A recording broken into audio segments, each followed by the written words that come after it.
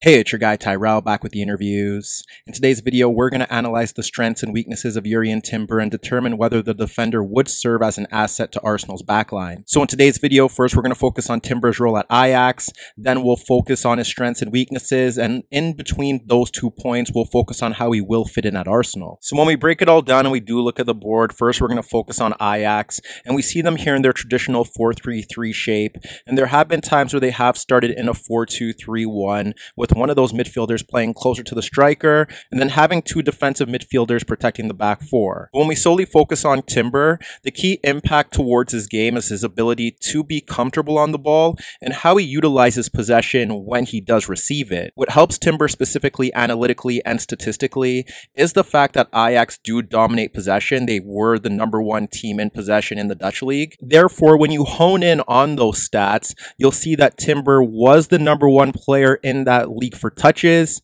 He also had the most middle third touches, and that's due to the fact that Ajax are capable of pegging the opposing side in towards their own half. So a lot of the times he is playing in and around the center circle before he steps into the opposition's third. Timber also led the league in passes attempted. He recorded the most live ball passes. He completed the most passes, and he also had the highest pass completion in that league. To counter that, that's why when you focus on his defensive metrics, he barely cracks the top 20 for most interceptions recorded and barely cracks the top 25 for ball recoveries. So when we focus in on Timber, a lot of it's going to stem due to what he does with the ball and how he could help Arsenal in that regard.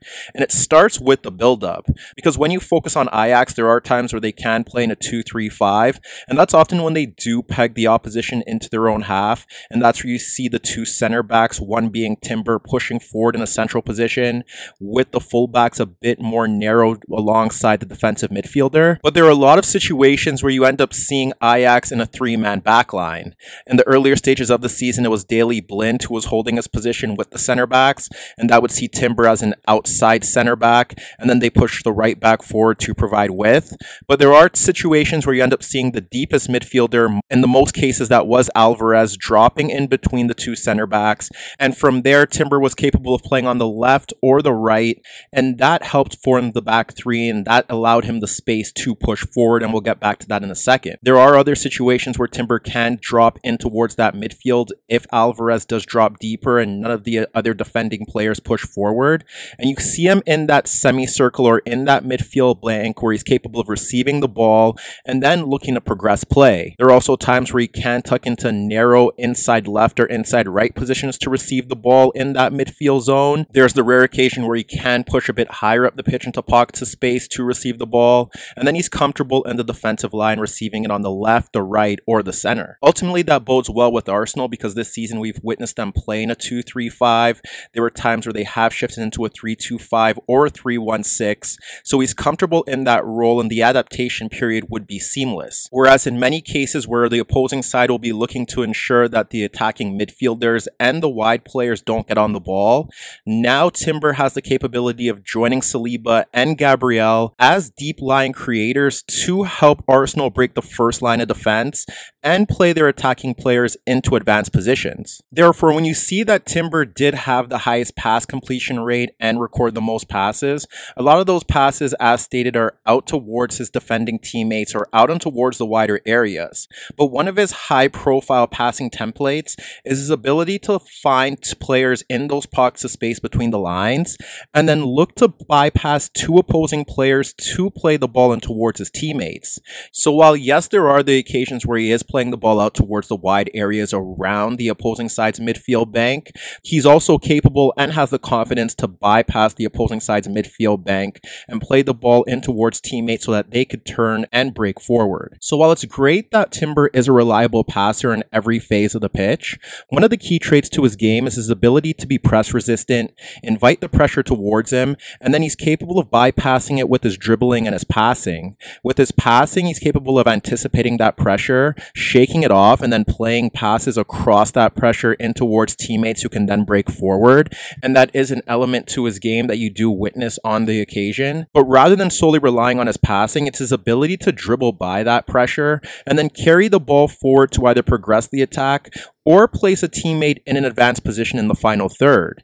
You witness him doing that in his own third, where he can anticipate the pressure, bypass it with his dribbling ability to carry the ball forward, and then progress the play out towards the wider areas or ignite a counterattack. And then the other way that he does serve as an asset is that he can receive the ball in that midfield zone, anticipate the pressure from an attacking player or an opposing midfielder, and then bypass that press and carry the ball forward in towards the final third, where he can play a positive pass to help Ajax push forward. In this example, focus on Timber on the ball, inviting pressure towards him as he steps into the opposing side's half. He does a very good job of dribbling across that marker to evade that pressure, and that's when he now is running at the midfield bank. As he carries the ball forward, he drags another marker towards him, but what he does well here is that he shields the ball with his body, and it allows him to dribble across that pressure as well. It drags another marker towards the ball, and from there he could locate his target, plays the ball in towards him, and then looks to run off his marker to join the Ajax attack. And from here you can witness Timber looking to receive the ball in the center circle, and when the pass is switched over towards him, he does well to evade the pressure that is applied instantly. He ends up nodding the ball away from the marker, and here he ends up taking a poor touch, which allows another marker to step in towards him. But what he does well is that when that pressure is applied, he's able to dribble across that marker with ease, carry the ball into the opposing side's half, and from here you could say that he's taken 3 players out of the game, and now he could carry the ball in towards the final third. And from there you can see that he locates a teammate making a run into the gap between the center back and the fullback, and he plays a positive vertical pass in towards that zone to place his teammate in a legitimate goal scoring position. Another key element to Timber's game is his comfort and confidence on the ball, and again, a lot of that has to do with Ajax dominating possession. But when he is one of those outside center backs, he does have the space to push forward to join the attack. Given Ajax's territorial and possession dominance, there's no surprise that Timber did lead the Dutch league in passes in towards the final third. He also was in the top 3 in regards to progressive passes, and he was the top defender for that. If we continue to look at the statistics, he did lead the league in ball carries.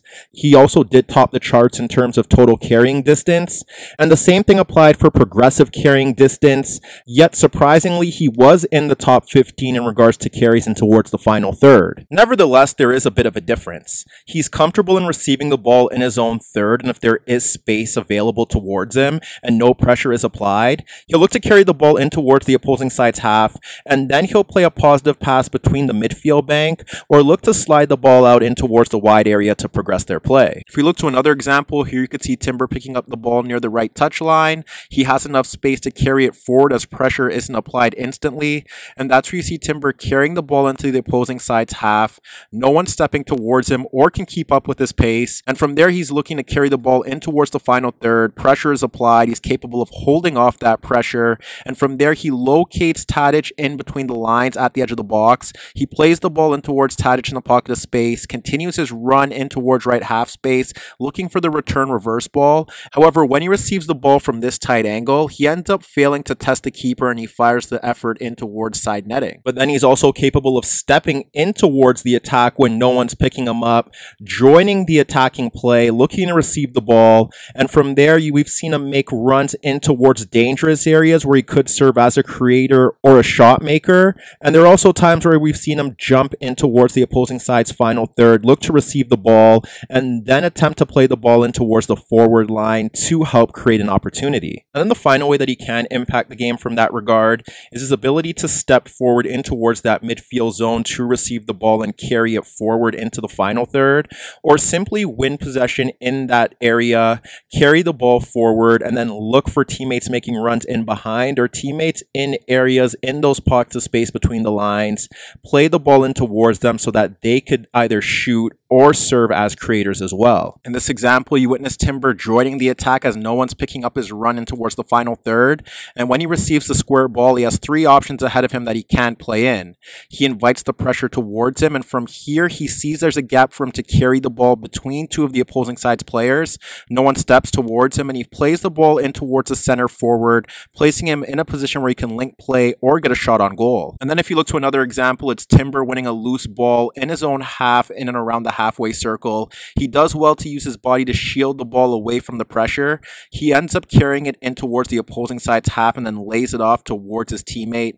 And from there, focus on his movement. He ends up running across the fullback who doesn't track that run or anticipate it. And his midfielder slides the ball across the fullback to place Timber in a position where he could deliver a cross in towards the box. And from here, he locates an unmarked teammate making a late run in towards the box, and he clips it in towards his area, but he ends up nodding a free header over the net. However, when we focus on his defending, there are pros and cons to his game, and there are areas that he does need to improve. For instance, in terms of covering for his teammates, he does have the ability to read the game well, and he does do a very good job of tracking the runs of teammates running off his defenders so that he can get to loose balls and ensure that attacks are broken up. In this example, you witness a pass being played in towards Alvarez, but he ends up missing it as pressure does come across him. And focus on Timber recovering for Alvarez to get to the loose ball. And even though the opposing attacking player was ahead of him, Timber does a very good job of recovering to ensure that he can't break forward in a 1v1 with the goalkeeper. And he does a very good job of holding off that player and putting a foot in to win possession to halt the attack. And then against France, you witnessed them breaking in transition, and look at Van Dijk and Ake being bypassed with the ball being played into Muani.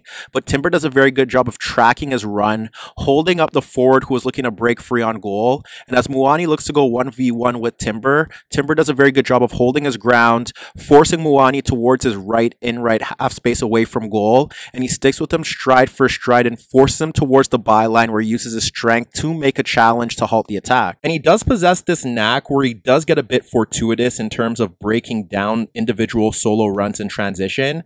But a lot of that stems with him looking to hold his position and then sticking out his leg to block a pass or win a challenge. Here we witness an example of Timber in a 1v1 in transition, and you can see the ball carrier looking to push the ball in towards the Ajax half, and he does a very good job of looking to push the ball towards the outside as Timber was stand still, but Timber does a very good job of recovering, getting across him, and doing a very good job of using his body to get ahead of the ball, and from there he's able to win possession, ensure that the attacking player can't push forward, and from there he takes the ball towards the outside to win a foul. Now that can work against him because there have been times where you do witness him stepping in towards a challenge and simply conceding a foul to break up the play, and from there he simply just concedes the booking. In the film that we were capable of recovering, a lot of his defending stems from man marking and having players with their back to goal, and it's not to say that he can't win possession there because there are instances where he does step in successfully to win the ball, but there are a lot of situations where he ends up stepping in towards the challenge recklessly,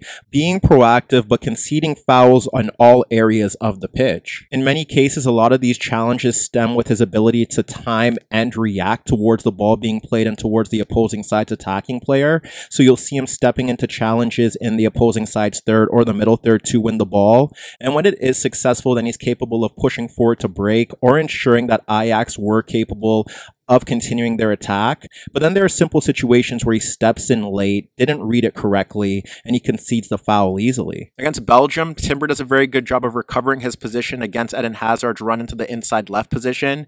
He stands still with Hazard and he does get help, but what he does very well is that when Hazard looks to cut back to the left, he sticks with Hazard, uses his upper body strength to hold him off, and then he puts a foot in to win possession and Hazard falls to the ground. And when Belgium look to recover possession, he does a very good job of body feinting away from that pressure, and then from there he plays a long ball over the top in towards an attacking teammate who checks in towards their own half, and from there Holland are able to break forward. The other area of improvement is simply his ability to man mark from set pieces or in open play. From set pieces, there are several occasions where he witnessed Timber simply losing his marker and allowing his marker to get goal side of him, and that marker is able to get into a legitimate goal scoring position to either score, force the goalkeeper into a save, or the attacking player simply wasted the opportunity or the delivery just missed them. And considering that he could be a liability in that area would be a concern for an Arsenal side that's looking to challenge on all fronts. From an aerial duel perspective, there are situations where he's capable of winning those balls when they are played in towards his own third. But other than that, in terms of his ability to mark across the pitch, even when his sides have conceded goals, you break down those goals and you witness Timber either not being able to command his box to pass off players towards his teammates, or simply cover the correct teammate in those situations, or he simply once again loses his marker in those attacking plays, allowing them to get goal side or get into a position where they're capable of testing the goalkeeper and ultimately scoring. So as you can see, Timber's versatility, ability on the ball, and confidence to make proactive decisions can improve Arsenal's build-up through all phases of the pitch. Yet while he wouldn't be deemed a poor all-round defender, there's still room for improvement in specific areas that will ultimately determine the significance of this move.